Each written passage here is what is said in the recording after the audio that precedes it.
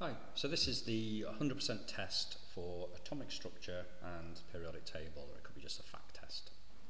Right, so the first one is, what is an element, a compound and a mixture? An element is one type of atom. Okay, so potassium, sodium, chlorine. A compound is a substance made of two or more atoms, but the key to this is the fact that they are chemically combined.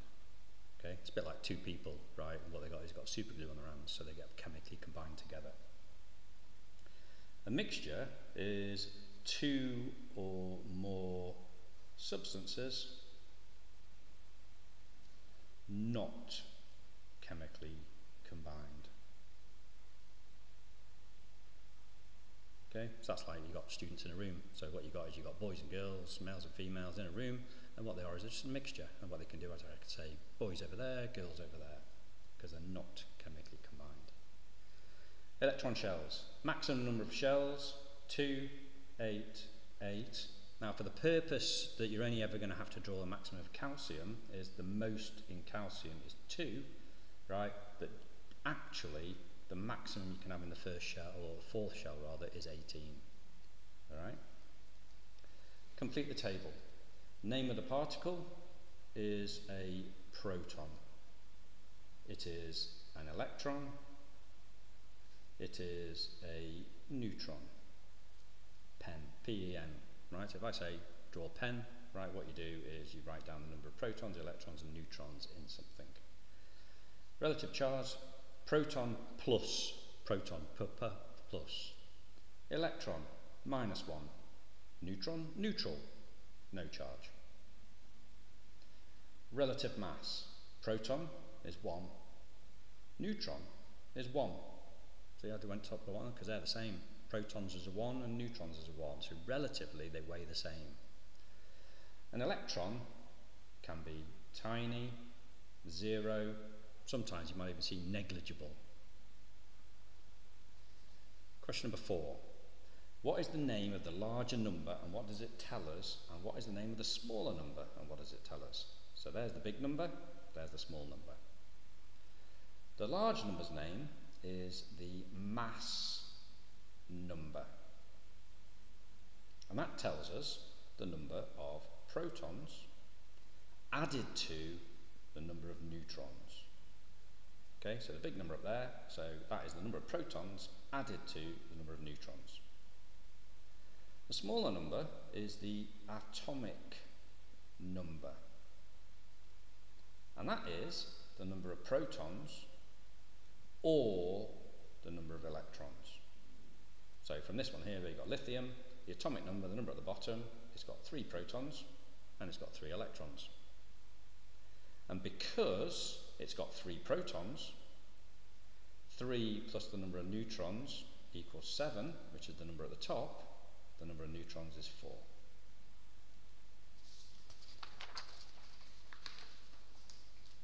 Okay, question number 5, right, this is then some sort of wording terminology, right?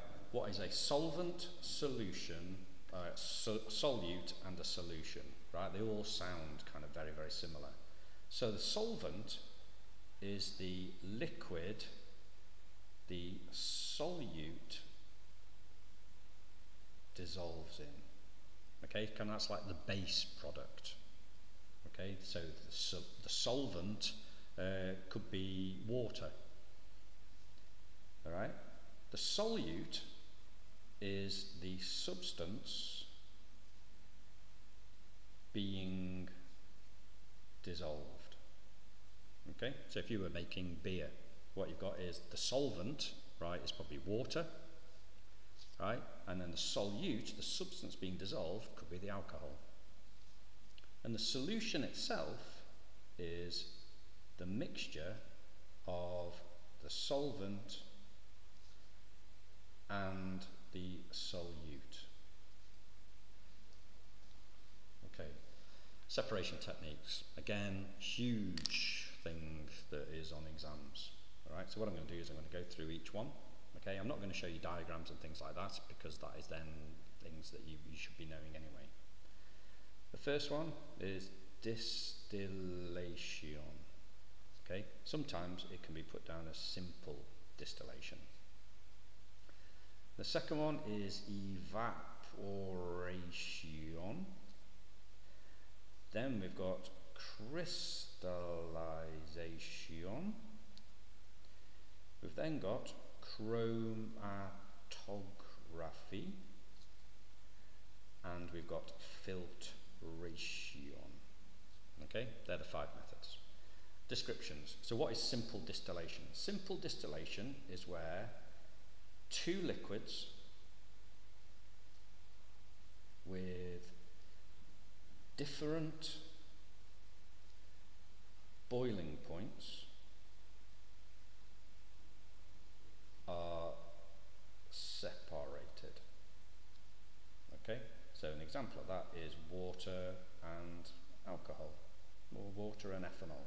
Water has a boiling point of 100, ethanol has a boiling point of 80. So therefore, when you're actually distilling it, what happens is the ethanol boils off first because it's got a lower boiling point. Evaporation. Okay, so what evaporation does is it removes the solvent from a solution, leaving the solute. Now that sounds really complicated, right? So basically what you've got to do is you've got to remember that what I might do is I might have water and copper sulfate. So water is obviously a liquid, copper sulfate's dissolved in it.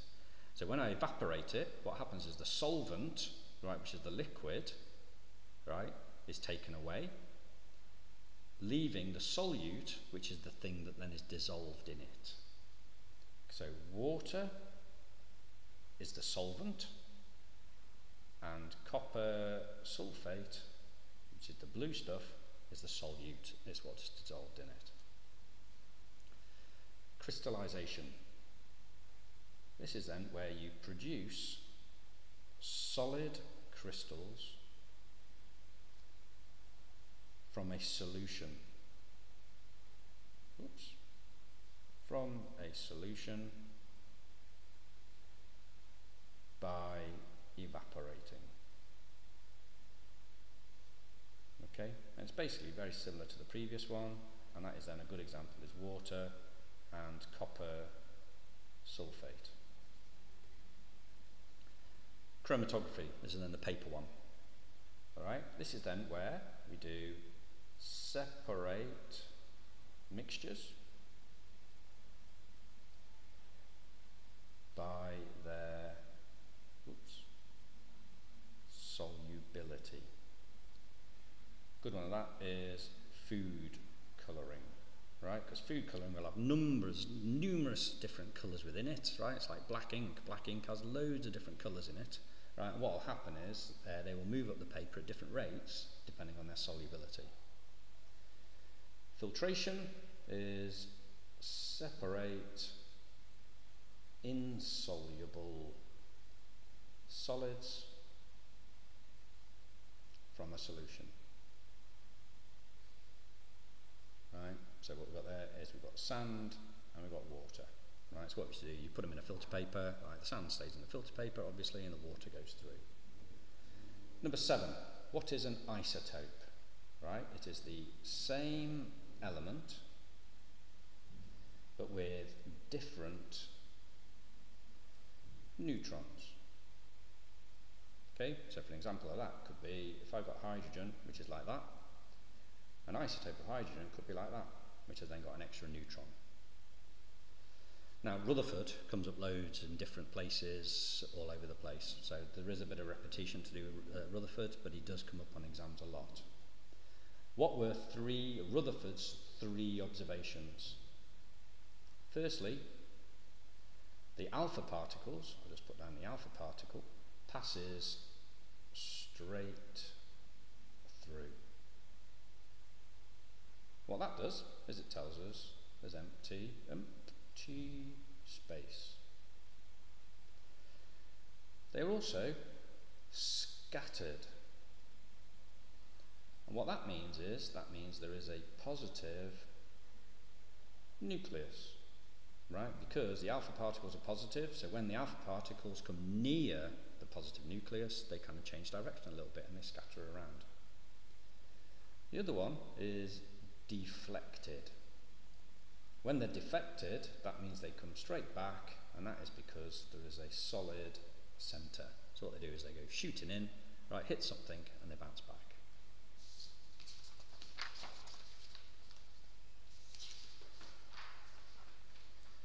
Okay, now this is then, Rutherford comes on here again, right, but these are then the 6 main people, right, that discovered and made suggestions about the atom.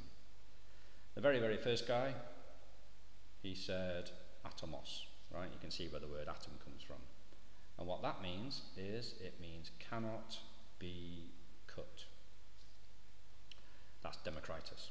John Dalton, he came up with the idea that it was a solid sphere.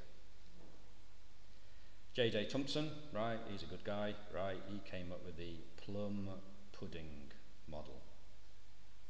Okay, and what that means is, it means he thought it was a ball, right, and the ball was generally positively charged, but embedded in it, there's like minus, negatives. So then the sort of the doughy bit of the plum pudding, sometimes you call it a chocolate chip cookie, right, where the actual cookie bit is positive and the chocolate chips are then negative. Rutherford, I'm just going to write down his observations, or his conclusions rather. I'm going to write down an atom is mostly empty space. It has a positive centre and it has a solid centre. Bohr, however you want to pronounce it, B-O-H-R, right, what he then did is he came up with a proposal that electrons are in shells. Chadwick, the last guy, he came up with a principle that neutrons are in the nucleus. Question number 10. Right, this is then a comparison between Mendeleev's periodic table and the modern version. Mendeleev here, modern here. Mendeleev ordered the elements on this periodic table by the atomic weight. The modern periodic table goes by the atomic number. Gaps. Mendeleev was dead smart, and what he did is he left gaps, right? Because what he did, he predicted that some elements didn't exist. The modern periodic table, there's no gaps present, because what we think is we've discovered everything now. The number of elements, he had approximately 63. We have now got more than 100, right? And there's new elements that are kind of being created, right, even now. The transition metals, that big group in the middle, he didn't have them separate. He kind of included them all in his periodic table, which is kind of why his was sort of like a rectangle. Ours, or the modern one, is now in a separate block. It's that big kind of flat section in the middle of the periodic table. Noble gases, not present. For us, they've got their own group, right? Because basically he hadn't discovered the noble gases. Because they're so unreactive, they're very difficult to find.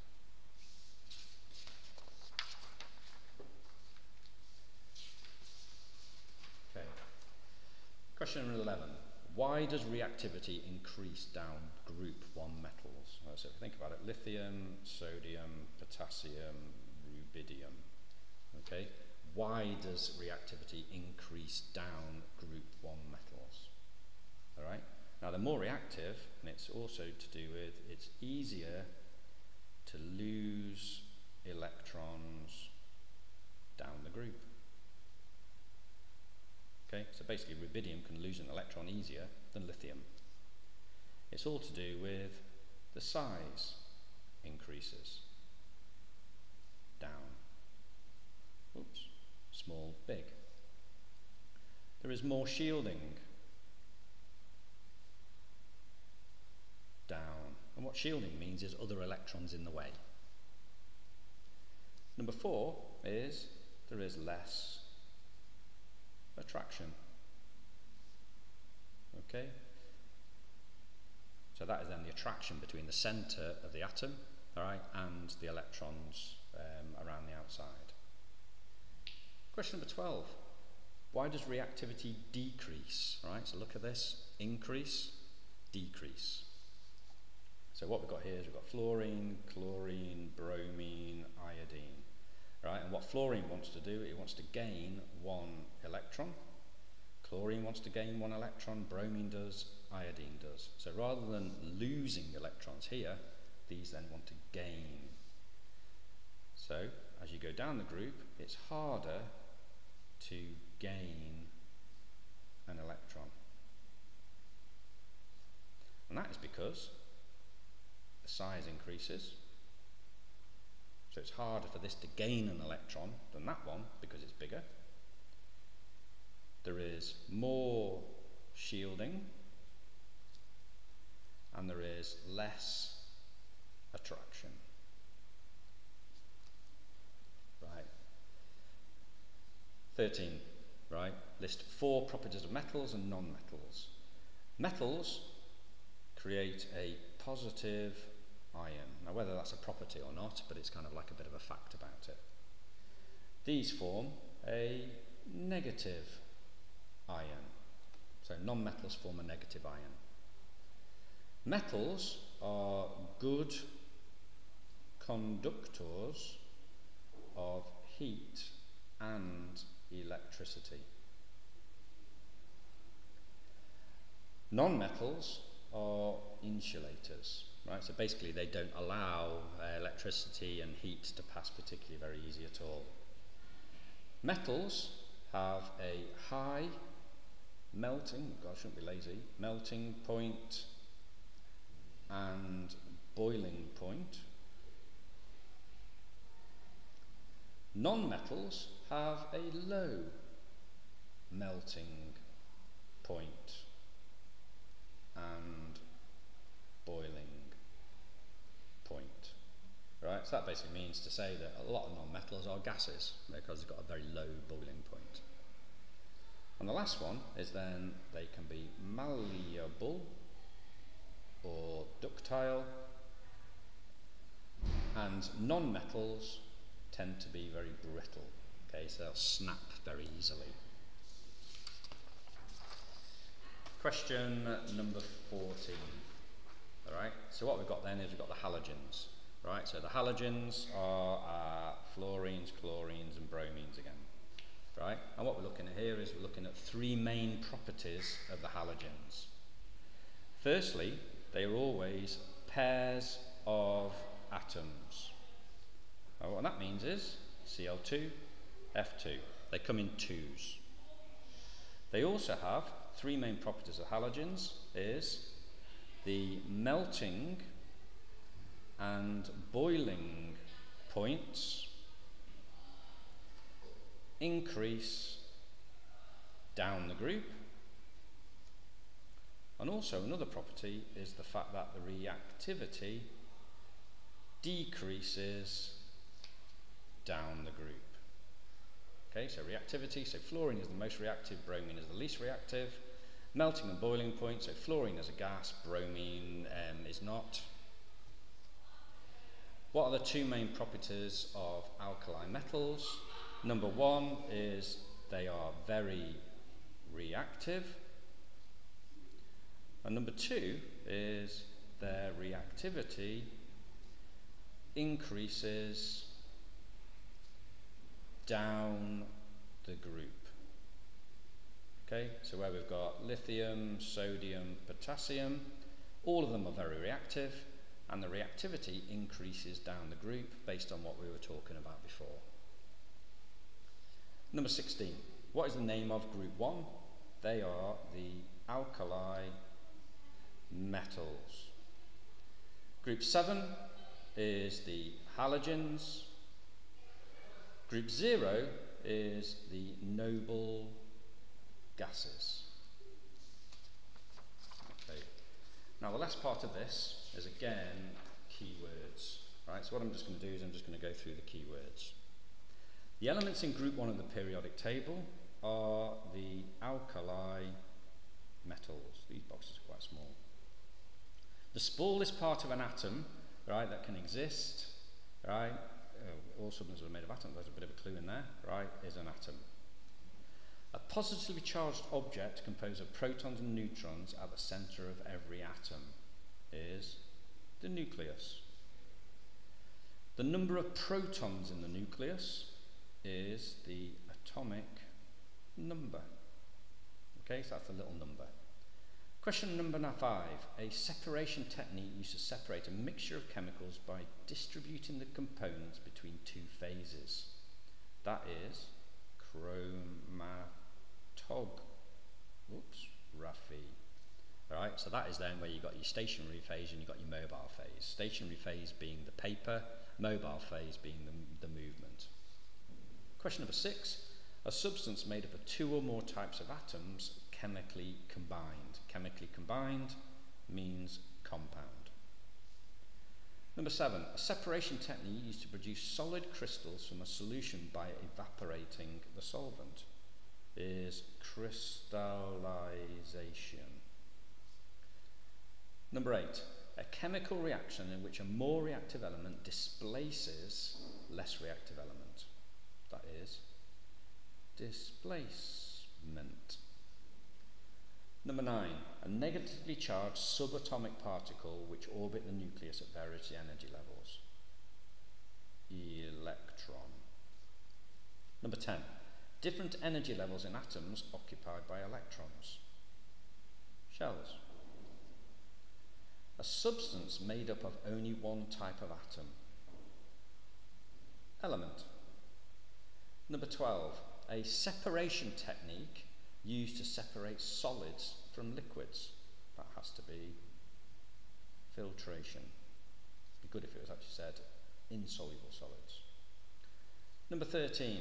A method of separating a mixture of substances based on different boiling points. Now it could be distillation. Now what distillation or simple distillation is where there's 2. So this one is probably fractional distillation where there's lots, just like in separating crude oil. 15. The element in group 7 of the periodic table is the halogens. Number 16. An atom with an electric charge due to the loss or gain of an electrons is an ion. So if it loses an electron, it becomes positive. If it gains an electron, it becomes negative. Number 17. Atoms of the same element with the same number of protons but a different number of neutrons. Isotope. 18. The total number of protons and neutrons in the nucleus is the mass number. Number 20. A mixture, sounds like a bit of a clue here, a mixture consists of 2 or more elements or compounds not chemically combined. Mixture.